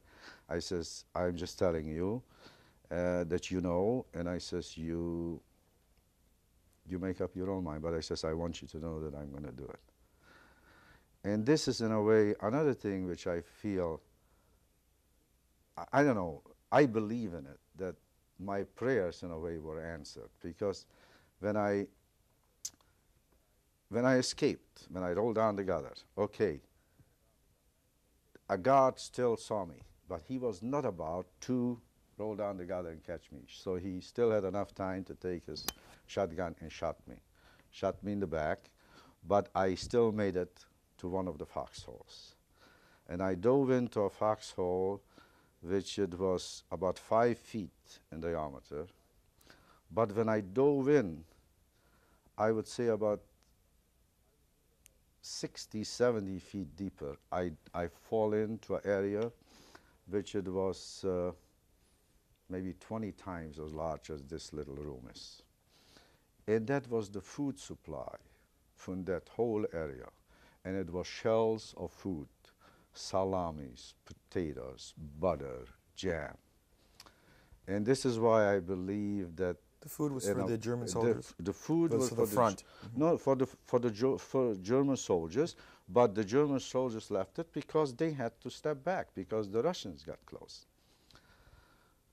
And this is why I believe that it was like, in a way, that God did it. Because and there were hundreds of foxholes in that area.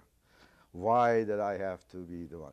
And outside, and also, when I fall in, I noticed that a ladder, Is that, and they had two wooden doors to open, but the doors were covered with grass.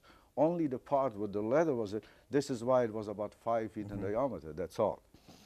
And right there, I felt very happy. I felt, hey, at least I'm not going to starve from hunger. But I also knew, because even as a kid, you also knew about some medical terms. I also knew that on an empty stomach you shouldn't eat too much fat. I also knew that to get to it gradually, so I won't get sick with diarrhea and die. So right there, I had enough food, and every morning, actually a few times during the day, I used to climb up the ladder and listen, and always hoping that I would hear Russian sounds, because I knew how to speak Ukrainian. And I felt as long as I don't hear German, another language, then I'm okay. But little by little, my wound got infected, and it started to swell. And actually, it took the Russians 17 days. They reached that area on the 28th of January. And by that time, actually 2 or 3 days prior to that already, I was not capable anymore to climb up the ladder. I was almost like unconscious.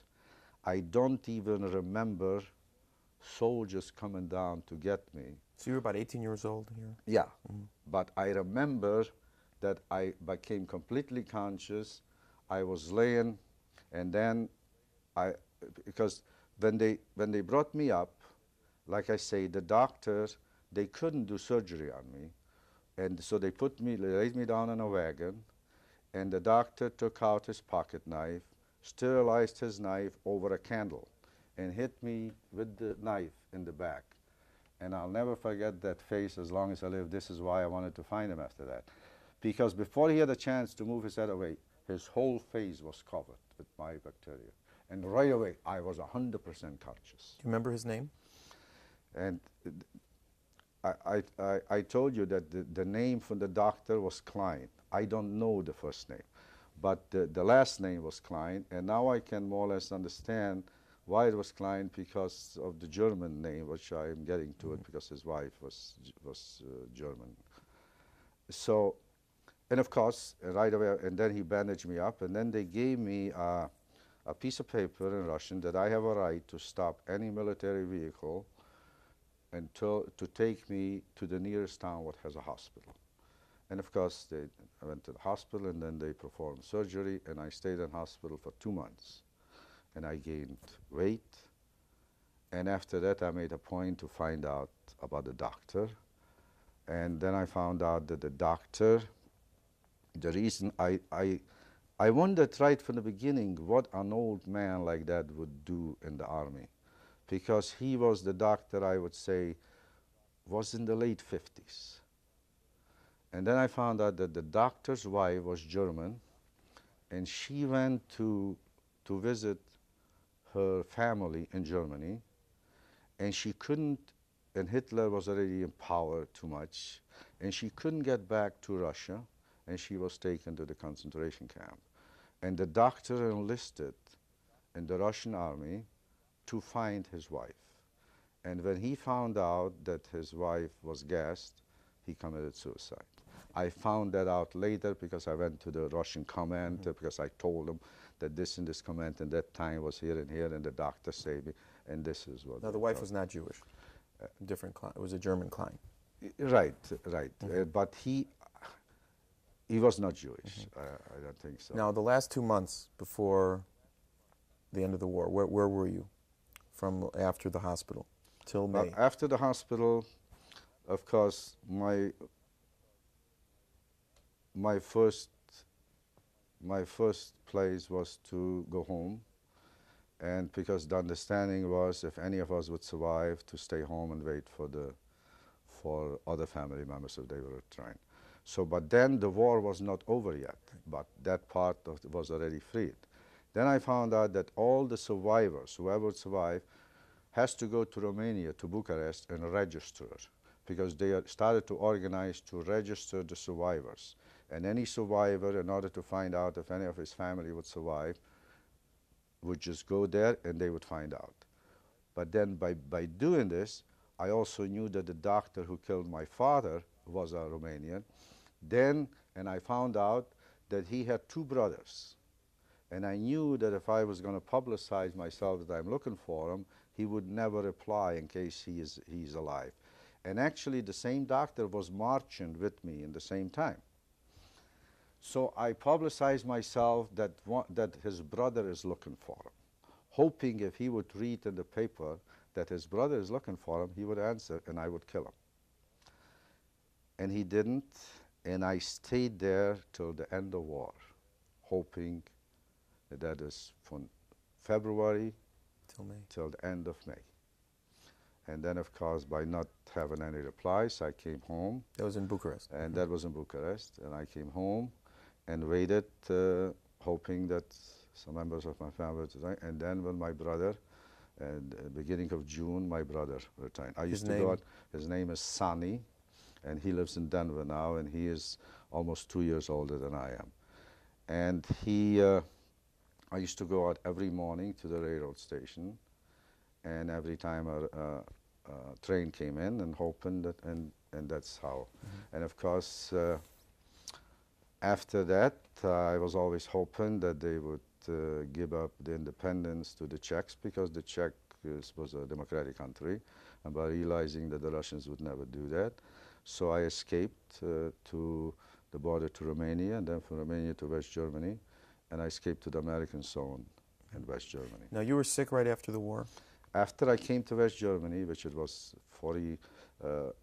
actually it was the beginning of 46, but around April of 46, I started to feel bad. And of course, I started to lose weight. And I went to the doctor, and he told me that I had TB.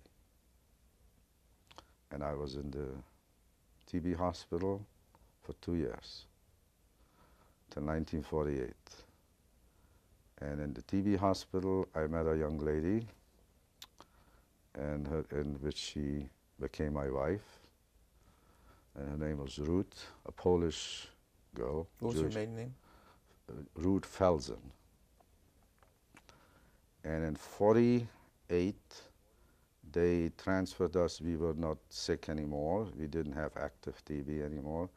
So he transferred us to a school which it was supported by the ORT, by the American organization. It was called UNRWA at that time. And we went to school, and I met her, and she was also in the same sanitarium with TB. And I knew her even prior to that. I knew her. So you knew her in the sanitarium? In the sanitarium, you met her. Right. And she was how old? And she was my age. Yeah. And so you had this friendship. Right. During we the had years only in the friendship, sanitarium. and then after that, when we went to transfer to school, our friendship became stronger. And then in 1949, we decided to get married. Okay. Now, I know this is a hard part for you. Did she tell you right away about her experience? No. Okay. Do you want to tell us a little bit about her? Well, to most of the people, the concentration camp ended after the war ended. In my case, the concentration camp ended 4 years ago, because that's when I lost my wife. My wife, when we got married in 1949, we didn't want to have any children in Germany, because we knew that this is not going to be the country we would spend the rest of our lives. So we registered to come to America. And we came here in January of '51.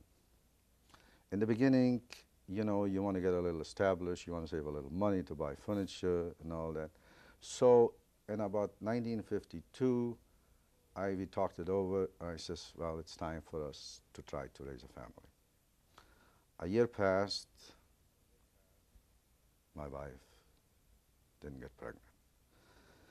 In 1954, I went to the doctor. I said, maybe something's wrong with me. Went to a doctor, and he was a German doctor. And his name was Otto Trott. He was at the clinic, Capitol Hill. He had an office in Capitol Hill.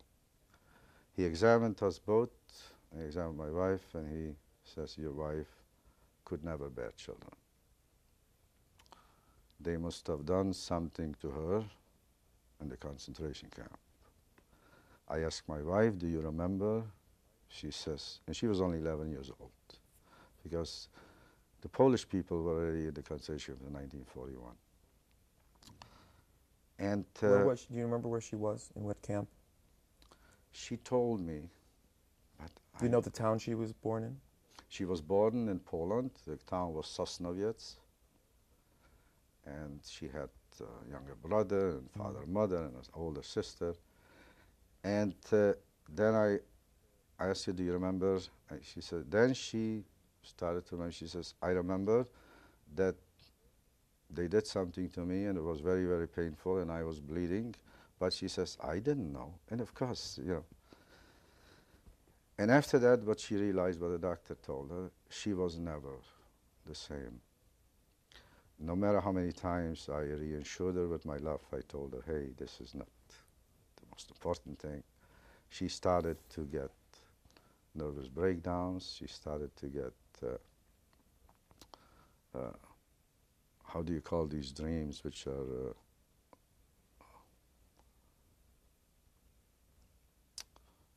Nightmares. Nightmares. And also there were many, she started to wake me up in the middle of the night to pack because they're going to come and take us away. And there were many, many times that I had to take her to the hospital. In the beginning it was doctor's hospital, to the mental ward, and that occurred very, very often, nervous breakdowns and imagination that she was in a concentration camp. And she used to spend weeks until she got relaxed, and she was on heavy medication all the time, and she was never the same. And of course took her to psychiatrists, and nobody in a way could help her. And of course, and then 12 years ago she got a heart attack first, and then 11 years ago she had a stroke, and 4 years ago she died. Now, do you have, of your family, who is left now? I have only one who's left is my brother in Denver, who is Sonny. Sonny Farkas. Sonny Farkas. And of your wife's family? And my wife's family, nobody. But my wife, we found out that my wife had a cousin in Philadelphia and one cousin in Toronto. Do you know their names? Yeah. And so we went to visit them. And when my wife was sick, these breakdowns, they were, I told them to try to help her, because I tried very hard all these years to reassure her with my love. Then she had a stroke, which it was 8 years prior to her death. I quit my job. I used to represent different hotels. And because nothing was as important as her, and I just took care of her. I had to dress her, wash her, feed her. The left side was completely paralyzed. She couldn't, I was able to revive her leg, but she had to wear a brace, but she could stand on it. But the arm, she couldn't move. And I went and took a physical therapy course, and I did physical therapy with her 2-3 times a day, and I stayed with her 24 hours a day. And every time her mind was a little clearer, I was very happy, because there were times that she was aware what happened to her, and there were times that she didn't even know if it was daylight, and there were times that she didn't even know who I was. And I used to ask the doctors how come that could happen. So they explained to me that that tissue in her brain, what from the stroke, sometimes swells up and presses against the good tissue. And when that occurs, I used to call it spaced out. Now, can you tell me the names of her cousins, of her relatives that were left? One of them is Aaron. His last name? Rosenberg. in Toronto. in Philadelphia, and Barak Gertner in Toronto. And her last name again? Felsen. Felsen. Yeah. And I wish that I wouldn't have to talk about this Fine. anymore. Fine. Tell me a little bit about 46 to 48, when you felt a certain thing about the people in the Russian sector. You mean when I used to smuggle over people? Well, there was a lot of people when I smuggled, when I went to the American zone. I realized that there was a lot of people which they don't believe in communism, just like I do, and they would be happier if they would live in the West. And I made a point to get to know the border, because I succeeded the first time by coming over. So I used to, and I went to the Americans. And Which border is this? The Russian and the Czech border. Okay. Von Hof on the west side, Asch on the Czech side. And I went to the Americans and I told them, I says, what I would like to do. And they said that they don't have a budget for that. I says, I'm not asking for anything. And for some reason, after the war, I wanted to help as many people as possible by seeing how many lives were killed in front of me and how many dead bodies I stepped over. And for some reason, right after the war, a human being became very, very worthy to me. This is why I told my wife not to feel bad, that I would never abandon her. And I treated her with love and respect, just like if she would be able to bear me 10 children. Even my dream was, when I was younger, if I would get married, I would want to have my own soccer team, because I used to play soccer. And I wanted to have my own soccer team. But a human being's life is very, very dear to me. So I, even by not making anything on it, so I used to go to churches and synagogues on the Czech side, and they used to line up some people, and most of whom, of course, were Jewish people. And at that time also, Israel was not legally a state, so they had to smuggle to Marseille, to France, and all. And also these organizations didn't have enough to support themselves, so I even did business for them, because the Russian ruble in the West was much cheaper than in the East. And the American $20 gold piece was in the West more expensive. So I used to smuggle over for the kibbutzim rubles, sell them in the Czech side, buy $20 gold pieces, smuggle them back over to the West, and that way the kibbutzim could have the expenses to send Jews to. Okay. How did you set this up? Give me an example of one way that you because get it people wasn't over. just me. It was one. I had another friend who was who was born in Poland, and we just started with this. With the ruble. His name was Hershkovich, and the rubles. This was not planned or anything, but when they found out, for example, in Nash so one of and my brother, he chose to go to Israel, and he was in one of the kibbutzim that went to Israel. I chose to come to the West. My brother chose to go to Israel. So this is how I started. So the kibbutz, what my brother was in, the leader of the kibbutz, and they were trained actually in the West. And asked me, and he gave me a name in that little town where to go to, and turned it over to another Jew, and that person already had $20 gold pieces. It was a Jew also, and gave me a time to take back the $20 gold pieces. How did you smuggle the people? I smuggled at the evening, not during the day, and in the woods, higher up, I could see the guards a few hundred feet below, but we went around them. And of course, it got tougher all the time, because in a way the Russians found out, and they increased the guards. And actually, in a way, the Americans themselves stopped me from doing that, because it became too dangerous. It became too, and of course, like I say, even so, by doing it, it gave me everyone I brought over. It made me kind of feel good, and I felt this is the least I can do for society or for the survivors. You remember names of any of the people who helped you smuggle these people out? Well, besides this. well, one of them was Jack Hempt, and he was my best friend, and he died 2 days after my wife died. When I buried my wife in Denver, I put my wife to rest in Denver, not in Seattle, because I don't have anybody here. And the only family I have left is my brother and 3 nieces in Denver. And I felt, and I bought a plot for my wife, for me, for my brother, and for my sister-in-law. And 2 days after I buried my wife, my friend died from cancer. He had bone marrow cancer, so I attended 2 funerals within 2 days.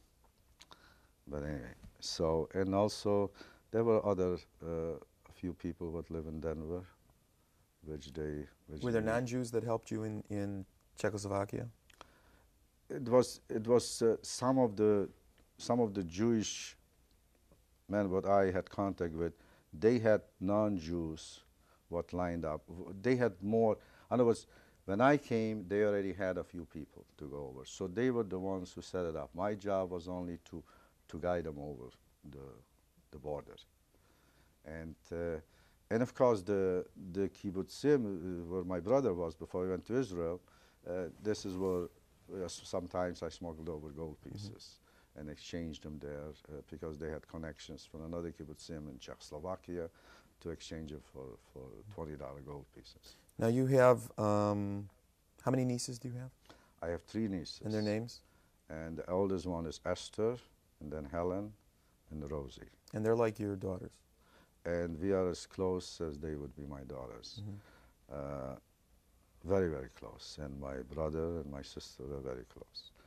And I would do anything for them, and they would do anything for me.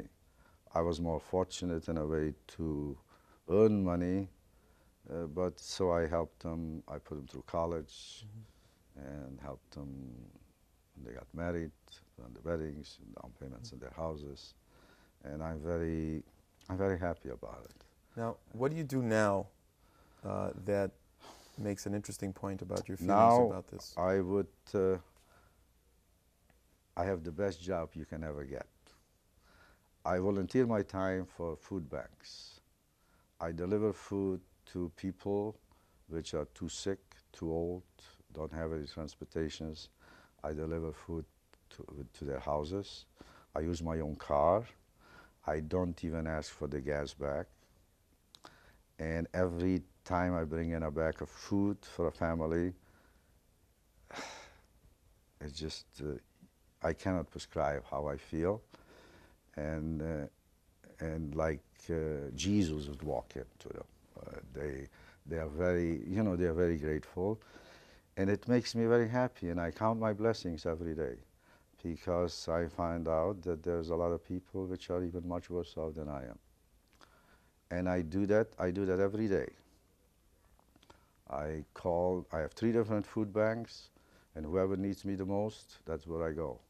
And sometimes I even go to the Jewish Family Service and help out there. But they didn't call me lately, so I work for the Volunteers of America, the food, and this is what I do during the day to fill up my time. I have one more question I'd like to ask you. If there's anything that you would want to leave for your nieces or for my children or future generations about your experience, what would it be? Well, to take care of each other, to care, because nothing makes you as secure as caring. I used to go to churches and synagogues on the Czech side, and they used to line up some people, and most of them, of course, were Jewish people, And at that time also Israel was not legally a state, so they had to smuggle too much, say, to France and all. And also these organizations didn't have enough to support themselves, so I even did business for them, because the Russian ruble in the West was much cheaper than in the East. And the American $20 gold piece was in the West more expensive. So I used to smuggle over for the kibbutzim rubles, sell them in the Czech side, buy $20 gold pieces, smuggle them back over to the West, and that way the kibbutzim could have the expenses to send Jews to. Okay. How did you set this up? Give me an example of one way that you get it people wasn't over. just me. It was one. I had another friend who was who was born in Poland, and we just started with this. His name? With the ruble. His name was Hershkovich, and the rubles. This was not planned or anything, but when they found out, for example, in Nash so one of and my brother, he chose to go to Israel, and he was in one of the kibbutzim what went to Israel. I chose to come to the West. My brother chose to go to Israel. So this is how I started. So the kibbutz what my brother was in, the leader of the kibbutz, and they were trained actually in the West. And asked me, could you, and he gave me a name in that little town where to go to, and turn it over to another Jew, and that person already had $20 gold pieces. It was a Jew also, and gave me a return to take back the $20 gold pieces. Now, how did you smuggle the people? I smuggled at the evening, not during the day, and in the woods, higher up, I could see the guards a few hundred feet below, but we went around them. And of course, it got tougher all the time, because in a way the Russians found out, and they increased the guards. And actually, in a way, the Americans themselves stopped me from doing that, because it became too dangerous. It became too, and of course, like I say, even so, by doing it, it gave me, everyone I brought over, it made me kind of feel good. And I felt this is the least I can do for society or for the survivors. Do you remember names of any of the people who helped you smuggle these people out? Well, besides this. Well, one of them was Jack Hempt, and he was my best friend, and he died 2 days after my wife died. When I buried my wife in Denver, I put my wife to rest in Denver, not in Seattle, because I don't have anybody here. And the only family I have left is my brother and 3 nieces in Denver. And I felt, and I bought a plot for my wife, for me, for my brother, and for my sister-in-law. And 2 days after I buried my wife, my friend died from cancer. He had bone marrow cancer, so I attended 2 funerals within 2 days. But anyway, so, and also there were other few people that live in Denver, were there non-Jews that helped you in Czechoslovakia? It was some of the Jewish men what I had contact with. They had non-Jews what lined up. They had more. In other words, when I came, they already had a few people to go over. So they were the ones who set it up. My job was only to guide them over the border. And of course, the kibbutzim where my brother was before he went to Israel, this is where sometimes I smuggled over gold pieces and exchanged them there because they had connections from another kibbutzim in Czechoslovakia to exchange it for $20 gold pieces. Now you have, how many nieces do you have? I have 3 nieces. And their names? And the oldest one is Esther, and then Helen, and Rosie. And they're like your daughters? And we are as close as they would be my daughters. Very, very close. And my brother and my sister are very close. And I would do anything for them, and they would do anything for me. I was more fortunate in a way to earn money, but so I helped them. I put them through college and helped them when they got married, on the weddings, and down payments on their houses. and I'm very happy about it. Now, what do you do now that makes an interesting point about your feelings Now about this? I have the best job you can ever get. I volunteer my time for food banks. I deliver food to people which are too sick, too old, don't have any transportations. I deliver food to their houses. I use my own car. I don't even ask for the gas back.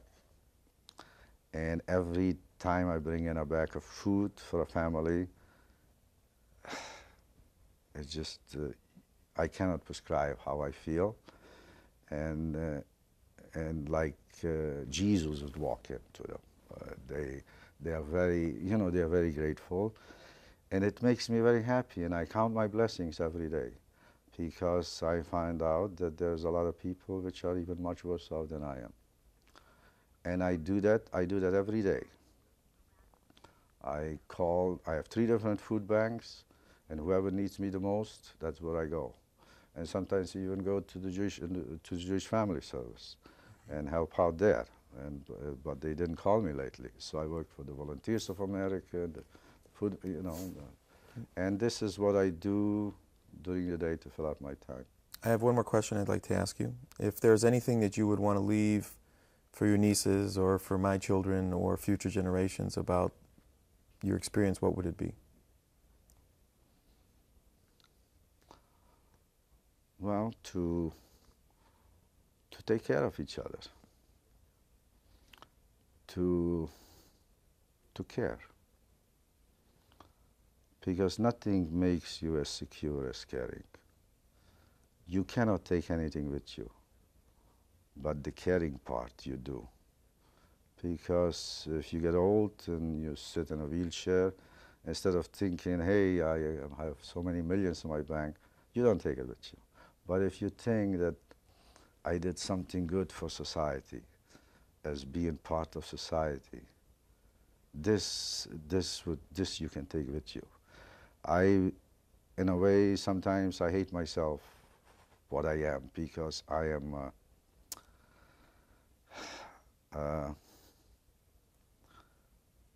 I would do anything for anybody, but I don't care too much for myself. But by doing something for somebody else, it makes me happy. And people mean to me everything. Nothing is as important to me.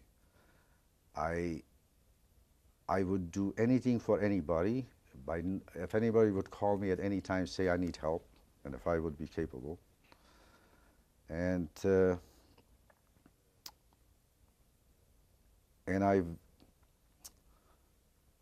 I wish that that everybody would have as much caring and love for our race, for the human race, as I do. And Okay. And I don't know. I say, Thank you. I don't regret, you know, what I just hope that I'll be around to be available for some more things to do. Thank you very much. You're very welcome.